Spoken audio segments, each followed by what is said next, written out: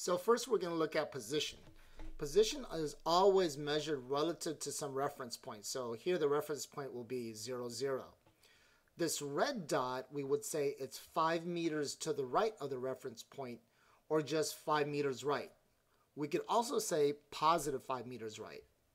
Now this blue dot, it's to the left of the reference point, so we would say it's 5 meters left or negative 5 meters. Now notice that a very important point here is that positive and negative signs in this case tell us only the direction. Now distance is similar in some ways and different in others. The distance of the red dot compared to the reference point is just 5 meters. And the same is true for the blue dot. We'd also say that the distance is 5 meters. In this case, for distance, direction is not important. So obviously, those have some differences to them, position and distance. So a vector is something that has magnitude and direction. So when we say something is 5 meters left, we are using a vector by giving a magnitude, how much, 5 meters, and saying the direction as left.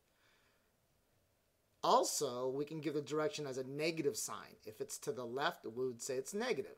So 5 meters negative would mean 5 meters to the left.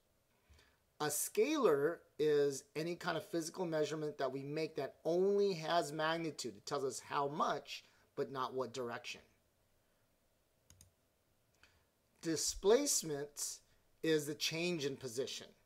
So let's say the red dot starts at the positive 10 meter mark and then later on goes to the negative 2 meter mark sometime later. We'd say that the displacement is negative 12 meters. So it went here from 10 all the way over here to negative 2. So the displacement is negative 12 meters. Whenever we calculate a change in position or any change in values in physics, we always go final minus initial. In this case, final position minus initial position. The final position is negative 2 meters. It was right there, and we're going to subtract a positive 10 meter value, so that gives us negative 12 meters. So what that means is we are now negative 12 meters away from our original starting point, which was 10 meters. So the question there is this: is displacement a vector or a scalar? Well, it's a vector because distance is important.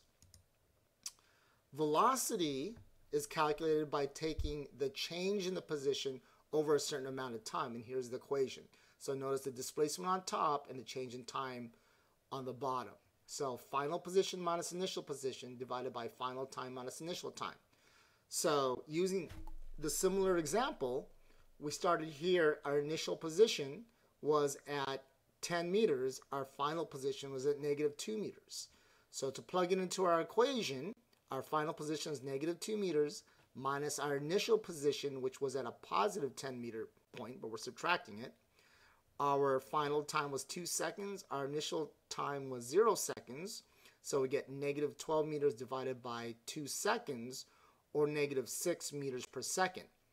So the units for velocity are in meters per second. And we're going to say that for this example, the velocity was negative 6 meters per second, or 6 meters per second to the left. So velocity in this case is a vector because direction is important. We have to say to the left, or we have to include the negative sign, which means to the left. Now finally, speed is the total distance over the time. So this is the calculation of speed. So in a similar situation, let's say we start here at the 10 meter mark and we end up at the negative 2 meter mark. Our distance is 12 meters. Notice that we're not putting a negative sign there. We're not saying it's to the left. Really doesn't matter to us. And we're going to divide that by 2 seconds.